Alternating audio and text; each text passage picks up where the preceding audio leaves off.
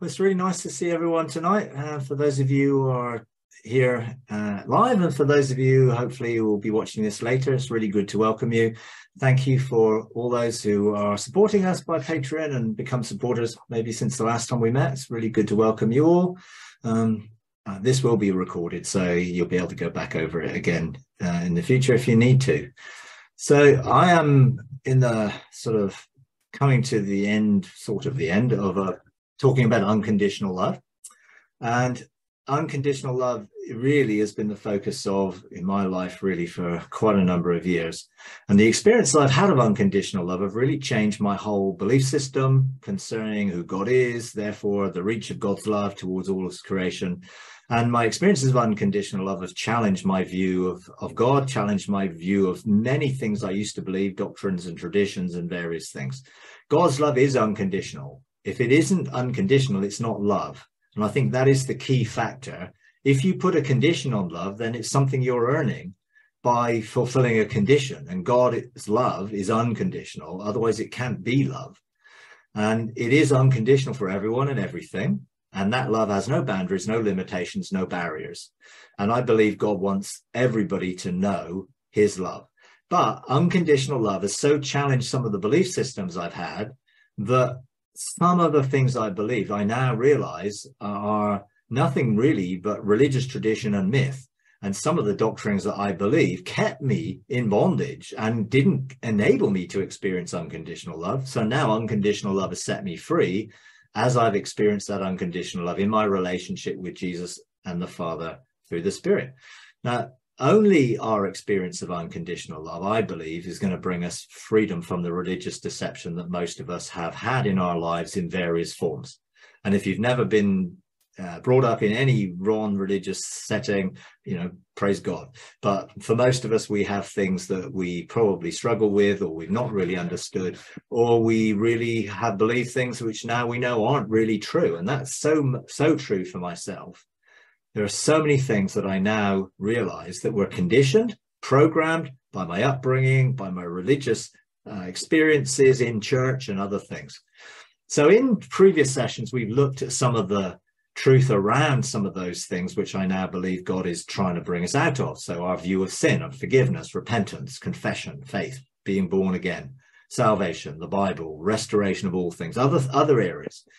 But I think the thing that really challenged me probably the most and was probably more and more difficult for me was when looking at the power of love and how the power of God's love, the power of the resurrection, how that love overcame death, that then brought me face to face with what happens to people after they die.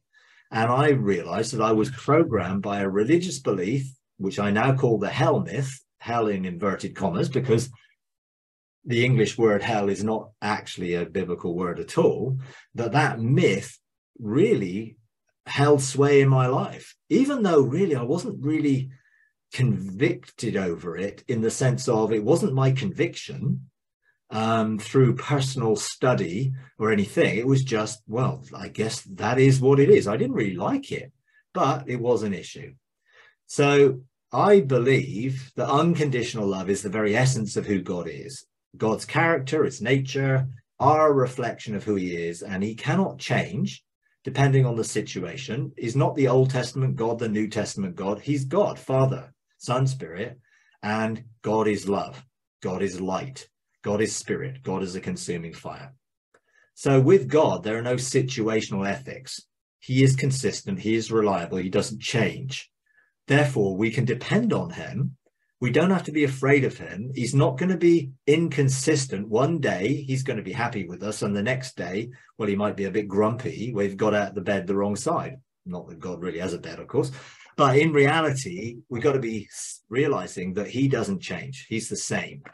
And when we realize that, that gives us a great degree of security. We don't have to be afraid that he's going to change, or he might change his mind about us, or we might not have done it good enough. And all of us, and I always think for my own life, when I was a teenager, I just never was sure, well, did I pray the right prayer? Did I pray it in my heart good enough? So I was always sort of insecure about my salvation because it was down to did I do it well enough? Well, now I realize it's totally about what Jesus did on the cross, not what I do. I just come to a realization of that. So God is the same yesterday, today, and always will be, because he's I am that I am. That is a statement that says I will never be anything other than who I am, and he is love. Now, religion always creates doubt about how good and loving God is and introduces fear into the picture, because that keeps people in line. You have to toe the line if you're afraid that you might be punished by God if you don't. No, God does not want to treat us in such a way that he wants us out of fear to respect him and honor him. And you certainly won't love someone out of fear, because we love because he first loved us. We don't love him because we're afraid if we don't, something bad might go on. Or do we? Because that's probably where I was in some of my life. Now, there are some Bible verses which over the years have been quite challenging to me. And when I really got to grips with what they were saying, were comforting to me, because they were really challenging the whole concept of the power of God's love and how powerful God's love is. Perfect love casts out fear. One of them is Song of Solomon 8, verse 6 and 7. Put me like a seal over your heart, like a seal on your arm, for love is as strong as death, jealousy as severe as Sheol, or the grave. Its flashes are flashes of fire, the very flame of the Lord. So love is the flame of the Lord. It is the fire of God's nature. That's love. And he's jealous for us. Not jealous in a way that he's jealous in a negative way, as a negative emotion, but he wants the best for us. And his love is more powerful than death and the grave, and has overcome it. Verse 7 says, many waters cannot quench love, nor will rivers overflow it. If a man were to give all the riches of his house for love, it would be utterly despised. In other words, nothing we can do can match up to the power of the love of God. And that verse, those verses are also in a song called You Won't Relent. And the line in the song goes, you won't relent until you have it all. And that means God wants all of us. He wants every one of us. And that love will not relent until God has a relationship with everyone and everything that he has created. Now, Romans chapter 8 also talks about the love of God. Verse 35, who will separate us from the love of Christ? Will tribulation or distress or persecution or famine or nakedness or peril or sword? Now, of course, these are terminology which they would have experienced in the days that this was written. They were living in the Roman Empire, which functioned on the basis of peril and sword. And there were a lot of things going on during those days which were very difficult for them to face. And they were being persecuted by the religious people. They were being persecuted by the political people. It was a very difficult time in which to live. And they were in that time, the context of that time, waiting for Jesus to come and bring an end to their suffering and persecution and bring them into a whole new life. So who will separate us from the love of Christ? No one. No one and nothing. Verse 37, but in all these things we overwhelmingly conquer through him who loved us. So the fact that God loves us enables us to overwhelmingly conquer tribulation, distress, persecution, famine, nakedness, peril, or sword, because he loves us. And when we know he loves us, we do not have to doubt if negative things or some difficult things happen in our lives, the love of God, because God didn't bring about those things. Those things are a result of the world in which we live in, sometimes even the result of our own decisions and the consequences of the things we've done. But even when they are, God loves us and wants to bring good out of it, because his mercy is triumphant. And his mercy is triumphant over everything else. Verse 38 says, for I am convinced that neither death nor life. Now there's the two first things. I'm convinced that neither death nor life can separate us from the love of God. So if you die, that won't separate you from the love of God. In life, there's nothing that can separate you from the love of God. Now, ultimately, the reality of that is what you believe, you will live in accordance to. So although God's love is there, we may not realize it. So Paul basically is writing here and saying, for I am convinced, and that's a very strong statement.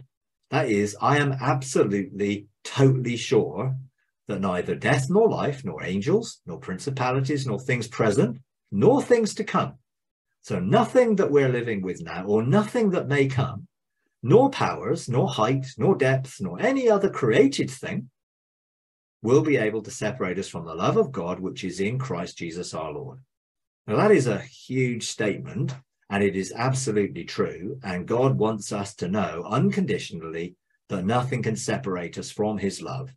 So we can stay in that place where we are experiencing and enjoying the peace and rest that comes from knowing that we're loved unconditionally, and we're enjoying and experiencing that amazing, wonderful love. I want to read this again in the Mirror Bible, Romans 8:35. What will it take to distance us from the love of Christ? You name any potential calamity, intense pressure of the worst possible kind, claustrophobia, persecution, destitution, loneliness, extreme exposure, life-threatening danger, or war. Verse 38, this is my conviction. No threat, whether it be in death or life, be it angelic beings, demon powers, principalities, political principalities, nothing known to us at this time, or even in the unknown future, no dimension of any calculation in time or space, nor any device yet to be invented, has what it takes to separate us from the love of God, the love that God demonstrated in Christ. Jesus is our ultimate authority. So that is a statement that came from Paul's experience of knowing the love of God in his own life, of going into the realms of heaven and experiencing the revelation firsthand, of having a revelation that Jesus was already in him, at work in him, before he even came to realize it, which is why Paul preached a gospel of unconditional love, a gospel of inclusion, that we're all included in that love. Now, he wasn't just talking to the Romans here, that nothing can separate you from the love of God. He was talking to everyone, because Jesus died for the sins of the whole world, and he has reconciled the whole cosmos to himself and holds nothing against anybody. Love keeps no record of wrongs. So death is not the doorway into eternal life, as we've been taught. Death is the enemy of the Father and ours as well. Dare you believe that the last enemy to be destroyed is death? And that was a statement I found yesterday, actually, online by Don Keithley.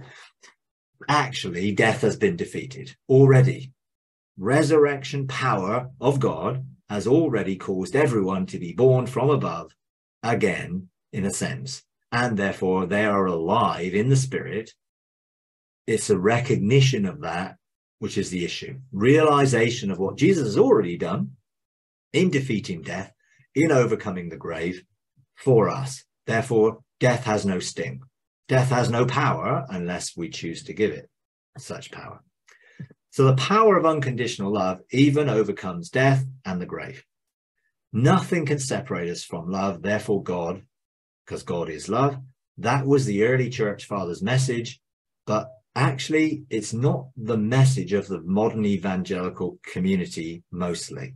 And I think today the message has been somewhat changed, and it's a gospel of exclusion rather than inclusion. Now, I believe religion creates conditions that make love attached to those conditions that we can never keep. Therefore, we're always striving to keep something and always in bondage to try to be good enough. Whereas if we recognize that we weren't good enough in the first place, and now we've been made the righteousness of God in Christ, then it's all his work and not ours. But the consequences of our failures are used to keep us following the rules. Now, one of the biggest consequences of failure is the threat of punishment in, quote, hell, and eternal conscious torment in that place. And that is what's been used as a good news message for a long time. And actually, it's pretty bad news. Now, why would we want to believe in a God who is going to torment and punish eternally his children? Well, that isn't the God I know, but a lot of people still are in fear of that. So we've got to engage the love of God to remove the fear of punishment and torment and hell and that concept. So I was theologically convinced that the hell that I thought existed didn't. So my understanding of hell, quote, was flawed, but that wasn't enough. I needed more than a theological convincing, because I was theologically convinced before, I guess. I needed the experiences that produced the cognitive dissonance to enable my beliefs to be transformed by those experiences. So God took me on a journey and took me and showed me the reality of what happens in death, what happens after death, what happens at the point of death, and what happens to people if they die in a state of not realizing what Jesus has done and accepting that. What happens to those people? So God knows me enough to know that I want to see it and I want to experience it, so that I know and have a testimony of the truth, and I'm not just giving information. So in one sense, everything I'm sharing today comes out of my personal experience, which I am absolutely 100% convinced of, because my experiences produce such challenge to what I used to believe that I could no longer believe it. But God was gracious and merciful and showed me the reality. But for most Christians, hell, eternal conscious torment are sort of sacred cows, and they're sort of fixed, immutable doctrines that most people just couldn't believe there's another way of looking at it. But I believe the world in general has rejected a slur on the character and nature of God, who's unconditional love, and yet most of the church has accepted that slur on the character and nature of God, that he would in any way torment his children forever in fire and burn them and give them a body that will never, ever wear out so they can be burned forever. I mean, is that a loving God? Not from my experience, and he's not like that at all. So I could not really do a series on unconditional love and not mention the sort of the elephant in the room, which is hell and eternal conscious torment and all of those things. So what does happen to people after they die? It's an important question to ask, because a lot of people are fearful of what will happen to them after they die. And if we have the answers to help them, we can both help them make the right choices before they die. And if they do die, hopefully they can also accept what happens after they die. So is death more powerful than unconditional love? Well, absolutely not, because unconditional love has overcome death. So my personal experiences where Jesus and the Father shown me what happens to people after they die, where they go into the consuming fire of God's presence, into the consuming fire of his love, gives me absolute full confidence in the fact that death is not the end of choice for anybody, and that unconditional love wins in the end, because God is patient, God is kind, God will never give up, love will never fail. Therefore, that love will win over everyone in the end, so that they will experience that love for themselves. Now, I didn't used to believe that, because I was conditioned like everyone else. You must make a choice for Jesus before you die, because if you die, you're going to go to hell. Now, that was the gospel that I had heard over and over again. I never preached it because I didn't really feel in my heart good about that. So I never preached that, but I did believe it. Now I realize that my belief was conditioned by the upbringing and the churches I'd been involved with, and particularly evangelical community that I was part of for most of my adult life. And now I realize that Jesus and the Father took me into the fire, showed me that you can preach to people in the fire, and that people in the fire can respond to that preaching, and they can be reconciled back to a relationship with God and come into the love of God and become part of the cloud of witnesses and enter into their eternal destiny. Now, a lot of people struggle with that, but I've experienced it over and over and over again. Jesus took me there, showed me it. Now, I will go into quite a lot of those experiences in future sessions, but I want to give a foundation today for why I do not believe in the traditional evangelical view of hell and penal retribution and essentially eternal conscious torment. I don't believe in that because it's not consistent with the nature of God and love. How can God keep no record of wrongs and then punish anyone for the wrongs that they've done? Jesus has already nailed every accusation to the cross and dealt with it. So I've been to the consuming fire with God and on my own many times, and I've seen God's love in action, and God's love and the fire is purifying and refining And I've seen that power at first hand to bring about the transformation in someone's life when they accept and realize that God loves them, even after they've died and even after all the things they might have done in their life in rejecting Jesus. But love wins. So the fire of God's love never fails, never gives up, and love wins in the end. And the restoration of all things is foundational in that. And the restoration of all things is because that the love of God will never fail, and God will never stop loving until people come into a relationship with him, because he created us for relationship. He created creation for relationship. So where does our understanding about, quote, hell come from? Well, in the early Hebrew scriptures, it didn't mention it at all. And in the sort of Hebrew context, really that hell concept came only after the Babylonian exile and from further Greek influences. But Jesus's teaching has been used to affirm the concept of hell, or the theology of hell. But I believe this is an eschatological misunderstanding, because the teaching that Jesus had about the end and what would happen at the end was not talking about the end of time with any judgment and resurrection at the end of time, and therefore some people being assigned to be punished at the end of time. When Jesus was talking about the end, he was not talking and referring about the end of time, but he was talking about the end of the old covenant age. And there was fire and judgment associated with that, because the system was judged, and it was judged as having failed to produce righteousness. Now, Jesus used terms and terminology that they would understand to do with judgment and with fire. Now, these were generational issues. Jesus said all these things were going to take place within that generation. Those things have been wrongly applied to the end of the world and associated with eternal conscious torment in the fire of God's judgment in hell. Well, actually, it's not the fire of his judgment, it's the fire of his love.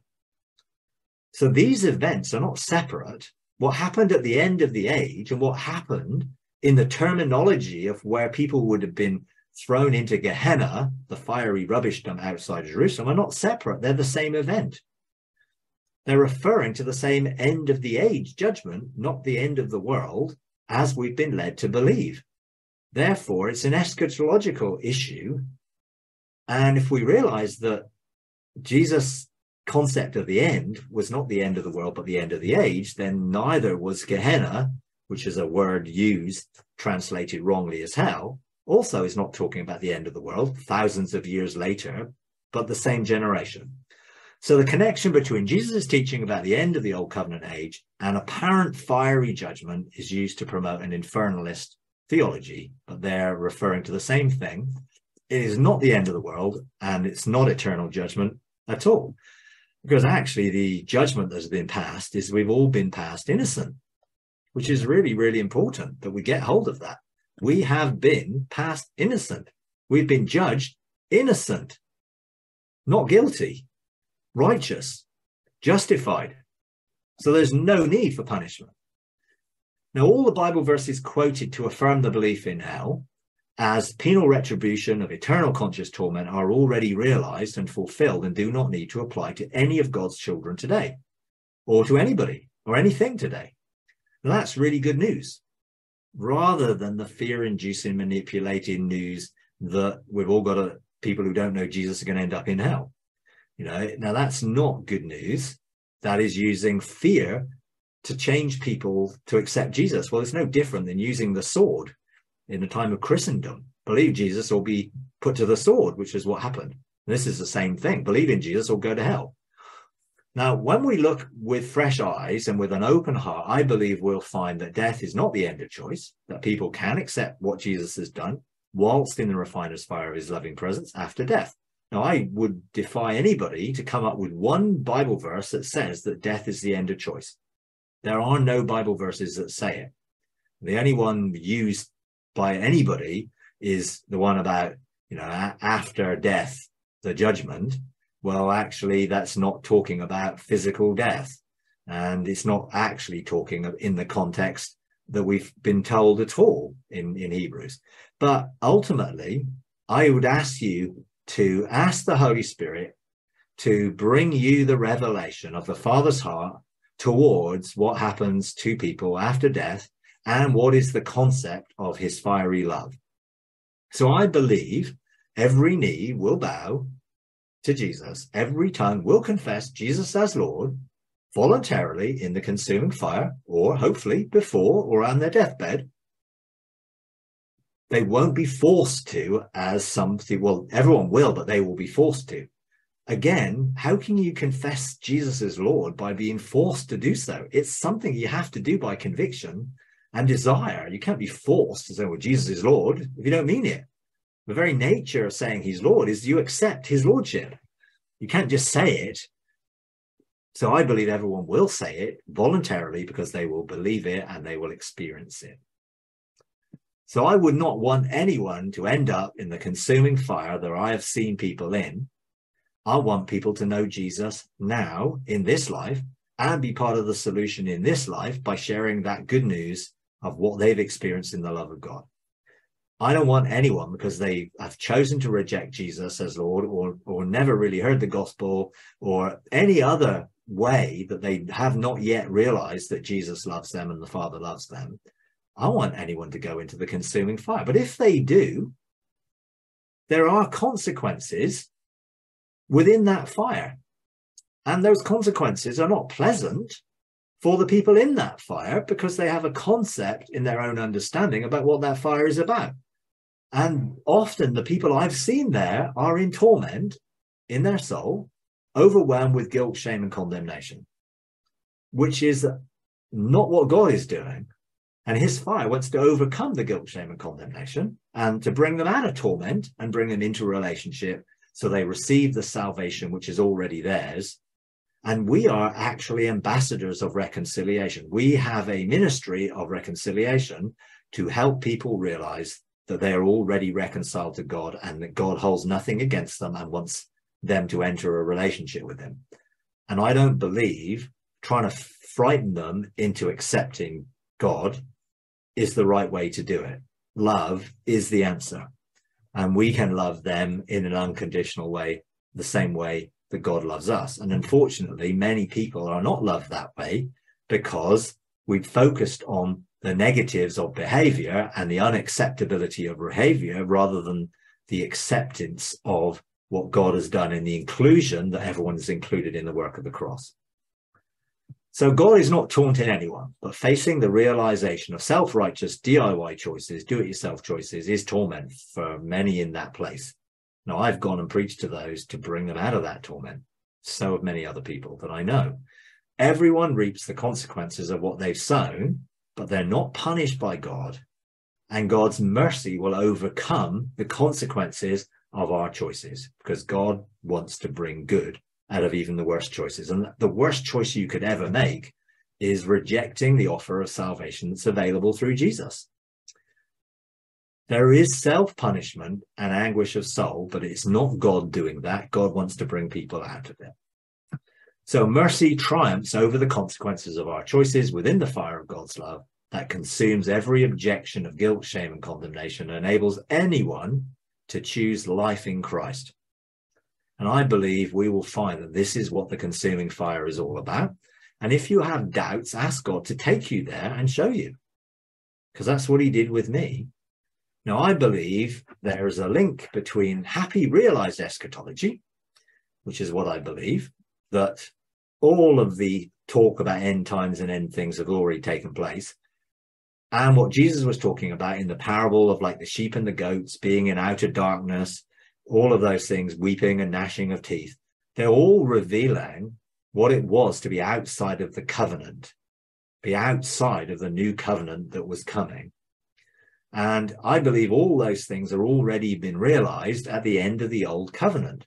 Jesus prophesied it was going to take place, and all those things would happen at the end of the old covenant system. That happened finally in AD 70.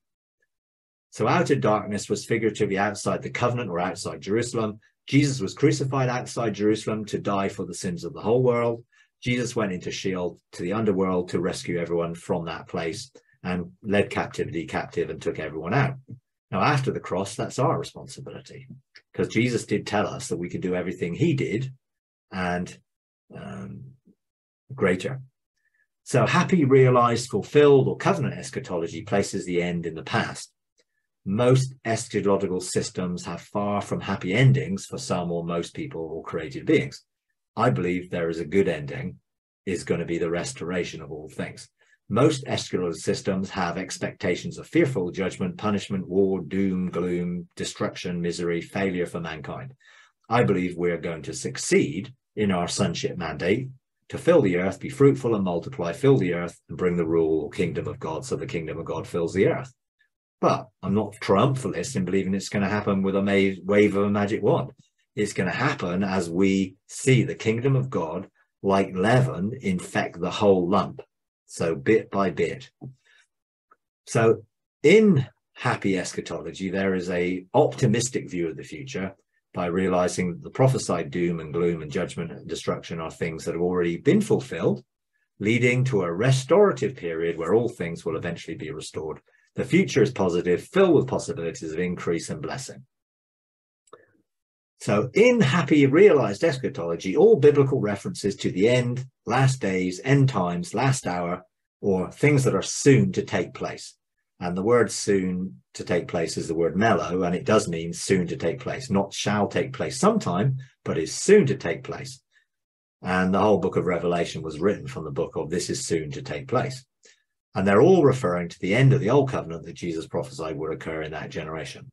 There is no fear for the future based on biblical prophecy if it's past for us. So don't be afraid of the things which you've been told are coming.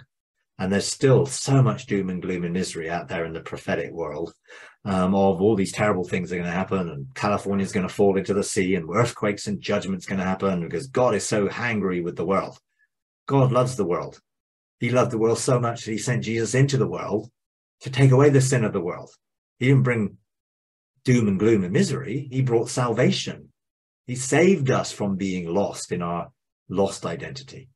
So the end is past, not future. The end of the old heavens and earth, which was the nickname for the temple, is past, not future. The new heavens and the new earth is present, not future, because we are that expression of the new tabernacle. God dwells in us.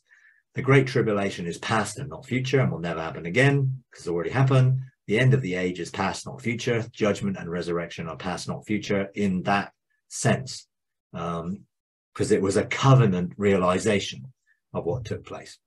So when Jesus said in Matthew 24:34, truly I say to you, this generation will not pass away until all things take place. He meant here, heaven and earth will pass away, the temple, but my words will not pass away. They will be fulfilled, in other words. Verse 21, for then there will be a great tribulation, such as has not occurred since the beginning of the world until now, nor ever will. Verse 21 is before verse 34 that says all these things will take place, including the great tribulation, and it already took place between AD 66 and 70. So Jesus was talking to those who were believers in Judaism and were under the old covenant, using language they understood in their day. Jesus was talking to that generation where all things he said would take place actually took place. Jesus actually said that all things written will be fulfilled during the events he was describing. Luke 18:31. Then he took the 12 aside and said to them, behold, we're going up to Jerusalem, and all things which are written through the prophets about the Son of Man will be accomplished. Luke 21:22, because these are days of vengeance, so that all things which are written will be fulfilled.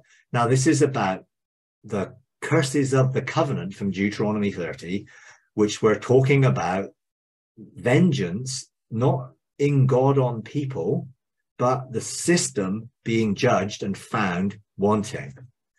Jesus was the fulfillment of all the types and shadows and covenant and promises of God, and they're all now available to us. 2 Corinthians 1:20, for as many as are the promises of God in him, they are yes, therefore also through him is our amen to the glory of God through us. So all the promises of God are realized in Christ and are for us and are to be displayed through us to the world, so the world will come to a realization of that amazing truth. So let's make sure that we are in the fullness of the promises of God. don't live in the types and shadows of old covenant promises, live in the new covenant promises where all things are fulfilled in him. Now, most of the confusion around, quote, hell starts with the translation error. 4 different words in Hebrew and Greek are translated into one English word, which is the word hell. They are Sheol, Hebrew, Hades, Greek, Tartarus, Greek, and Gehenna, Greek. So the word Sheol, which is sort of the underworld or the grave, really what it means is grave or pit. Now, if you read something like Strong's Concordance, you'll see it says Sheol, H7585, which is the reference, from H7592, Hades or the underworld of the dead, as if a subterranean retreat, including its accessories and inmates, grave, pit, and then it says hell. But that isn't the meaning of Sheol. That is what we've attributed to the meaning of Sheol, because that's the modern understanding. It wasn't in the Hebrew meaning. So Sheol is 65 Old Testament occurrences. Mostly are actually just related to the grave or to the place dead souls depart to. Nothing to do with punishment in any way. And then we have Hades, in Strong's G86, Hades from G1 and G1492, properly unseen. So really it just meant unseen. That's what it really meant. That is Hades, or the place or state of departed souls, grave. And then it says hell, which again is added because that's what the modern people think that they apply to it, but it isn't. Surprisingly, Hades only has 11 New Testament occurrences. 4 times used by Jesus, none relating to punishment and none relating to hell as evangelicals would quote it.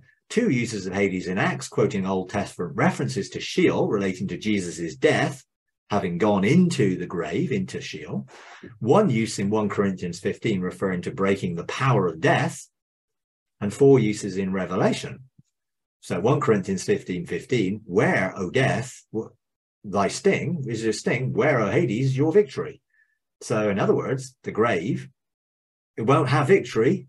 Death won't have victory because now there's life in Christ. The resurrection is the victory.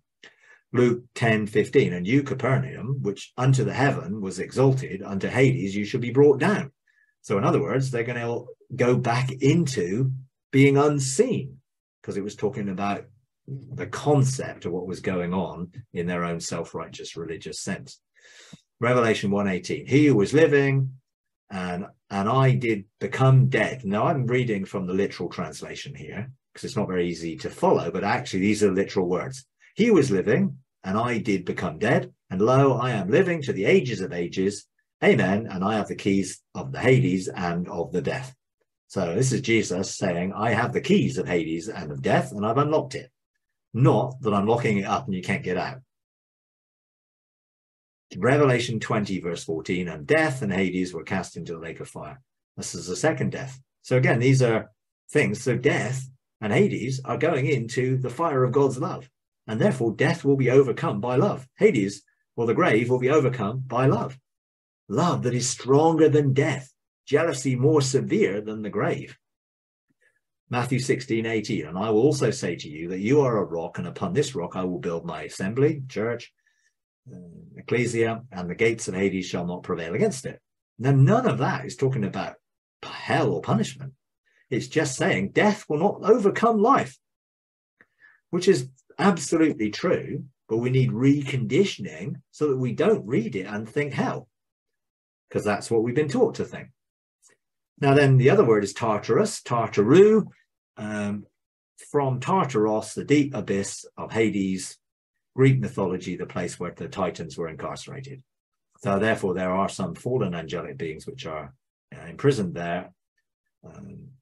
Now, again, if you then carry on the meaning, to incarcerate in eternal torment, cast down to hell, that is not anything meaning of Tartarus. That is modern interpretation trying to make this mean hell. That was an addition to the definition, which was completely made up. It's not in the original meaning at all.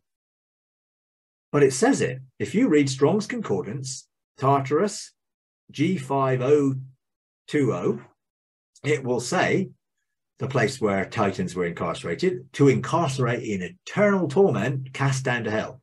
Nowhere in the Bible does it say that.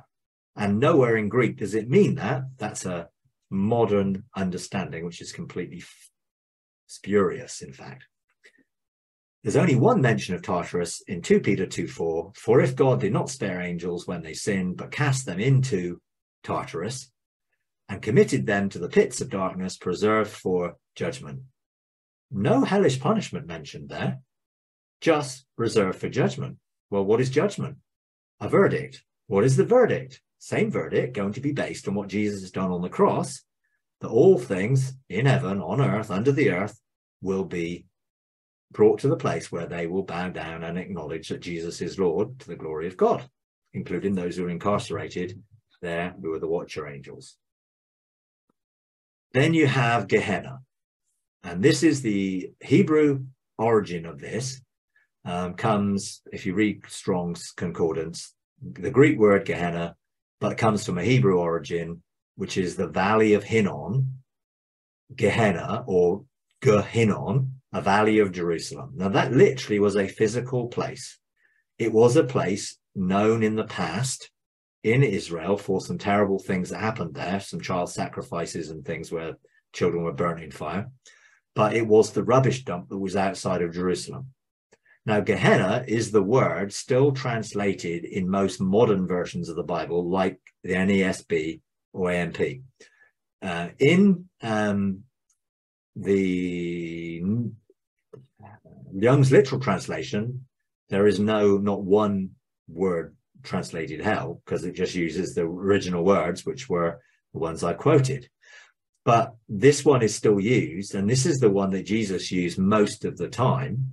And he was referring to what would happen at the end of the Old Covenant age if people stayed in Jerusalem and did not follow him, which all the Christians did, by the way, and left. They would be ended up thrown into Gehenna, which was a sense where it was a rubbish dump where things were burning. So Gehenna comprises of 100% of Jesus' alleged references to hell, and it was a rubbish dump. Greek word for the Valley of Hinnom. It's a literal physical valley with a physical location outside the gates of Jerusalem. And you can find maps of it, and it's a valley, and I've got some pictures of it in my notes, which describe where it is. So there are those scriptures, those Bible verses that refer to Gehenna as hell. What do those actually refer to? What do they symbolize? Are we prepared for the Spirit to reveal the truth about them to us and not get stuck in tradition? Gehenna was a well-known throughout Israel as evil and dark place, used for a variety of evil acts throughout Israel's history. In the time of Hosea, the rebellious Israelites committed child sacrifice there to honor the pagan god Molech. 2 Chronicles 28:3. Moreover, he burned incense in the valley of Ben Hinnom and burned his sons in the fire according to the abominations of the nations whom the Lord had driven out before the sons of Israel. So they were going back doing things that others and other gods sort of required. So in Israel's history, Gehenna was literally a place of perpetual fire, a rubbish dump filled with so many bodies that worms would never die from lack of food. That's history. In the time of Jesus, that was the valley that contained so much trash thrown out from the besieged city walls that bodies would burn perpetually. That's an image, not of hell or eternal punishment, but of what would happen physically to people's bodies should they die. Jeremiah 19:6 says, therefore, behold, days are coming, declares the Lord, when this place will no longer be called Topheth, or the valley of Ben Hinnom, but rather the valley of slaughter. This was a prophetic statement referring to the destruction of the temple, Jerusalem, and the Old Covenant system in AD 70. And it happened, but it wasn't God wanting to kill people. It was the result of the Romans and their rebellion that they brought about that judgment. And they brought about the end and the destruction of the temple, which brought about God's purposes. But if they had followed Jesus, they would have been saved from the destruction that took place in those days. So literally, dead bodies were thrown into the dump during the time of Isaiah, and they would again, 40 years after Jesus spoke the words, when the Romans besieged and destroyed Jerusalem in AD 70, or 66 to 70. So rather than eternal hell, this was a physical place for dead bodies And Jesus used the word Gehenna 11 times, but only in 4 different ways, mostly to describe the beliefs that are opposite to life in the kingdom, nothing to do with punishment or eternal life or not, but to do with life in the kingdom. None of Jesus' uses were referring to torment, torture, punishment after death. So using the NASB, New American Standard Bible, we see there are 13 references in the New Testament, only hell, and 12 of them are Gehenna. Okay, one, Matthew 5, 29, Matthew 5:30, Matthew 18:19, Gehenna. Then the equivalent passages in Mark 9, 43, 45, 47. They're all the same concept. So all these 6 passages are really the same thing that Jesus was teaching. They're not 6 different variants. They're all really the same thing. So Matthew 10:28, Gehenna. Luke 12:5, Gehenna. Matthew 5:22, Gehenna. Matthew 23:15, Gehenna. Matthew 23:33, Gehenna. And then there are 2 outside of Jesus in the New Testament, James 3:6, and then 2 Peter 2:4, which is actually Tartarus, but that was used of Gehenna. So only 4 different uses of that by Jesus. So what did it mean? What was he talking about? What was Jesus trying to convey? Remember, Jesus came as the express image of God. He was telling them, if you've seen the Father, seen me, you've seen the Father. And he came to preach love. He came to preach salvation. So what was Jesus really talking about when he mentioned Gehenna? Every time Jesus is talking about kingdom life, not going to heaven or ending up in hell. Most occasions, Jesus was talking to the religious leaders when he used these terms. Mark 9:43, for instance, if your hand causes you to stumble, cut it off. It is better for you to enter life crippled than having 2 hands to go into Gehenna, into the unquenchable fire. Verse 44, where their worm does not die and their fire is not quenched.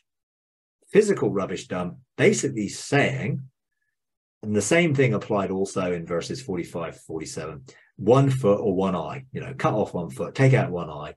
All those 6 occurrences are about the effects of sin on people's lives. Rather than discussing the afterlife, Jesus is using well-known local landmark to illustrate how significant and pervasive the destruction caused by sin is to our lives and relationships. Jesus is literally saying that cutting off your hand will be less damaging to your life than a lifestyle of sin motivated by a lack of identity as sons. So if you don't know who you are and you live in out of that knowledge, then your life is probably going to end up in a less than kind of state than God intends. He wants us to be blessed. He wants us to be fully healed, made whole, and living in our own understanding out of the tree of the knowledge of good and evil will literally be a destructive force in our life. And Jesus was saying, rather cut off your hand than end up being destroyed in that place, which was associated with death. Nothing to do with the end of the world. Some streams of Jewish thought view sin as self-inflicted judgment. When you sin, you inflict judgment upon yourself. And actually, even today, I'm not saying I agree with this, of course, there is a belief amongst Orthodox Jews, some of them, that even what happened to them in history and how they were entreated right throughout history from the destruction of Jerusalem in AD 70 right through to present day was their own fault, and that they deserve the judgment for the sins of Israel and the failure of the Jews to bring up the world into the knowledge of Yahweh, God. That's what they believe. Now, I don't believe that that is what God did or anyone did, but they believe it because they're see the results of their disobedience to God is self-inflicted judgment. That's extreme, but it does give us an insight into the perspective that the Jews hearing God's word might have had when they heard him say, better lose your eye or hand or foot than end up being destroyed by sin. Sin isn't meaningless. It's literally inviting hell, pain, and misery into our lives. That's literally what this was trying to say. And Jesus was trying to get over to them, you do not need to have this in your life. Follow me. So Jesus is using the most disgusting location in Jerusalem to illustrate how destructive sin is and to encourage people to overcome it. by following him. This freedom was a present invitation for them, not a future hope. So they could freely enjoy abundant life in their lifetime by following Jesus, rather than following a do-it-yourself path into self-destructive patterns, which would end up in death. James 3:6 actually says this: the tongue is also a fire, a world of evil among the parts of the body. It corrupts the whole body, sets the whole course of one's life on fire, and is itself set on fire by Gehenna. So in other words, it's the same thing. Things you say can actually cause your life to be destroyed or to be affected by what you say. The same concept, only non-gospel use of Gehenna. Now we know from 1 Corinthians 12:26 that one part of the body can corrupt the whole body. Paul affirmed that. So we've got to be seeing this is the consistent with the teaching of Jesus and Paul. Now the Pharisees were a religious sect who were all about perceived righteousness. They obsessively followed every directive of the law, made a continuous presentation of their cleanliness and piousness. They were self-righteous do-it-yourselfers. They were the epiphany of that. So the 8th and 9th use of Gehenna that Jesus did was when he was saying, woe to you, Pharisees, scribes, hypocrites, Matthew 23:15. Because you travel around on sea and land to make one proselyte. When he becomes one, you make him twice as much a son of Gehenna as yourselves. You serpents, you brood of vipers, how will you escape the sentence of Gehenna? How indeed would they escape being destroyed and dying in the fire of the judgment that was coming on Jerusalem by following Jesus out of Jerusalem when he warned them to do? And he said, when you see armies surrounding Jerusalem, run to the hills. And no believers were left in Jerusalem at that time.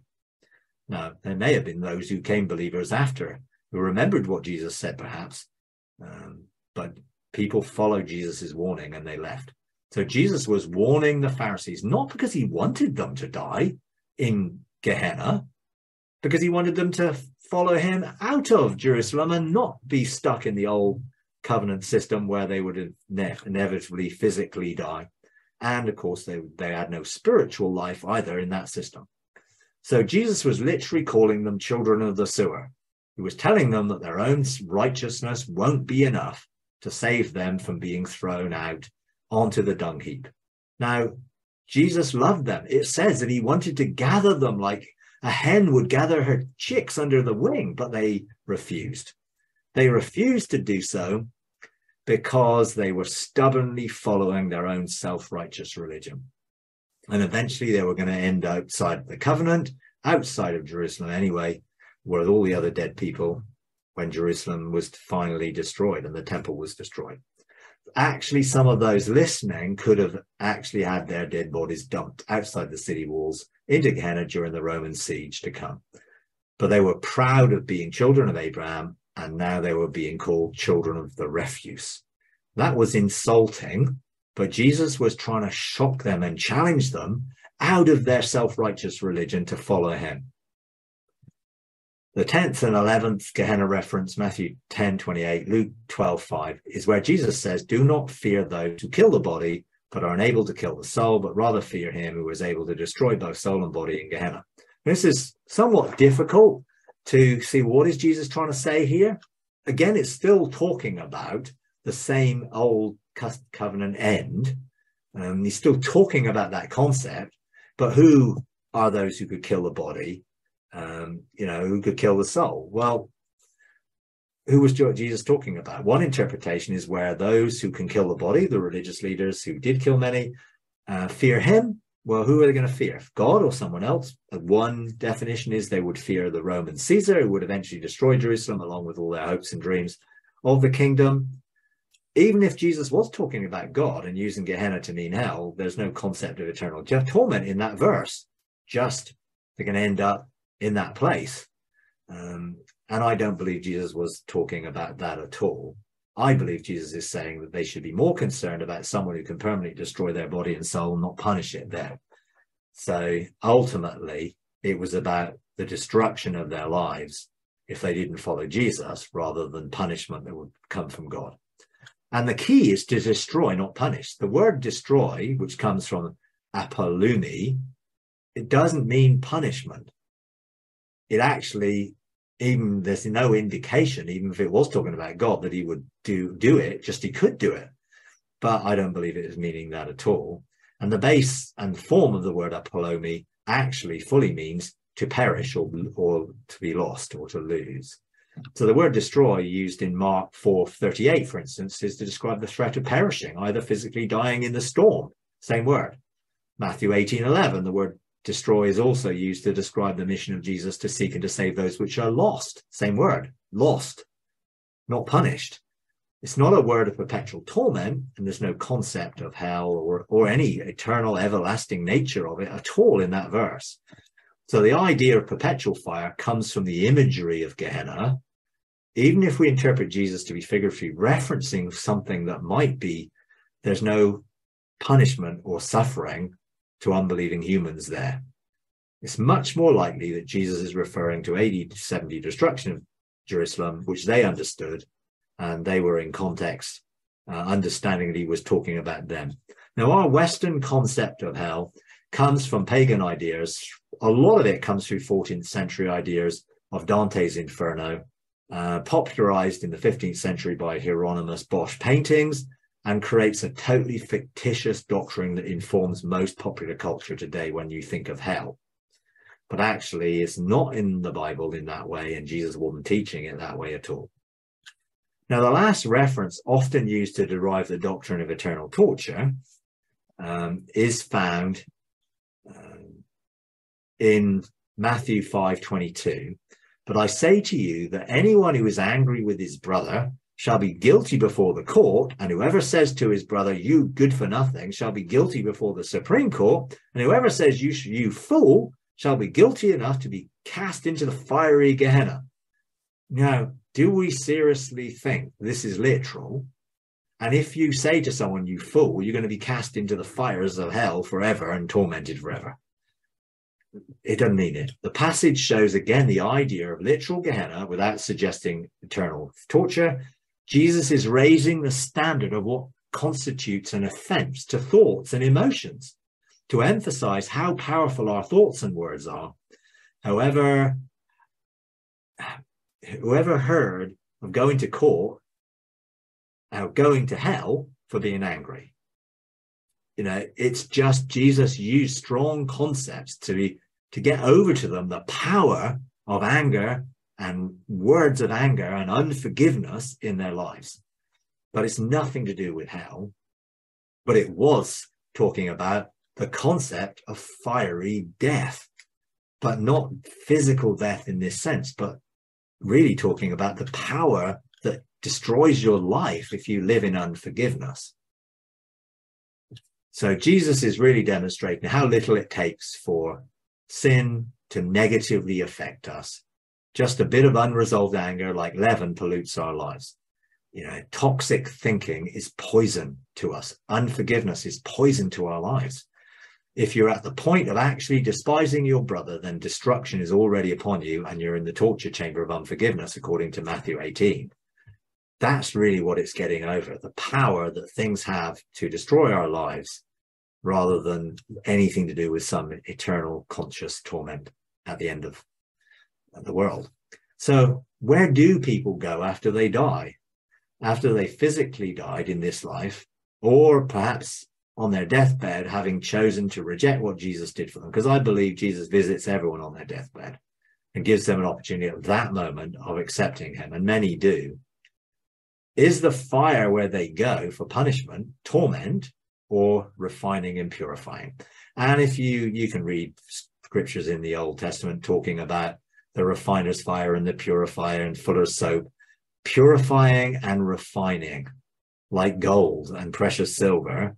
And we are gold and precious silver to God. He's not going to destroy us. His fire of God's love, the consuming fire of God's love, is his love. His fire is his love. And it is purifying and refining to change and transform us, not to destroy us. But of course, religion uses the fear of an angry God and the fear of hell to keep us in order Fear induces and produces guilt, shame, condemnation to make us feel bad. God desires us to simply let him love us. Then we can love ourselves and each other. Love one another as I've loved you. The power of unconditional love is more powerful than death. It's more powerful than Hades, Sheol, Tartarus, Gehenna, and has been already overcome, because God's love is overcoming, overwhelming love. Hell may produce fear, but perfect love casts out fear. So even today, if you've got any fear of the future, any fear that you think you or your loved ones, or even those in the past who died in your families or loved ones are in that place being punished, they are not. There is no fear in love, and love has won, is winning, and will win. And that really, really is good news, powerful good news. And that is the good news that we can all experience today. God wants an awakening to unconditional love. Have you experienced unconditional love? Have you demonstrated unconditional love? Are you living in unconditional love? Do people see your life and see a demonstration of unconditional love? Do you, like Paul, have a heavenly vision of unconditional love? I believe God wants us to be free from this concept of hell as we've known it, and to present God as a loving God to the world who will experience unconditional love, not because they're afraid of being punished, because they're drawn to his love. That he's a good God, that he loves us, that he's got nothing other than good to bring into our lives. That is the God that I've met. Now, there's more to talk about around this, and I'll go into it a little bit more with some other understanding around our conditioning and programming about that concept of hell. And I really do want to obviously share some of my stories and testimonies of what happened when I went there, how Jesus unveiled that to me, how he has shown me, and I've preached to thousands and thousands there and seen them respond. So I want everyone to know you don't have to be afraid of the future. You don't have to be in fear of being sent into some torment or punishment. And neither should we be using those concepts to frighten people into accepting a God who is love, because it is just totally inconsistent that God is love and that he would punish you forever and ever if you just don't believe in him. He believes in you. He believes in the world. Jesus came to take away the sin of the world. God has reconciled the world to himself in Christ, not counting anything against anybody. Let's be the same. Let's have a ministry of reconciliation, a ministry and power, and be ambassadors of unconditional love to a world that's desperate in need of it, desperately needs to know God as love,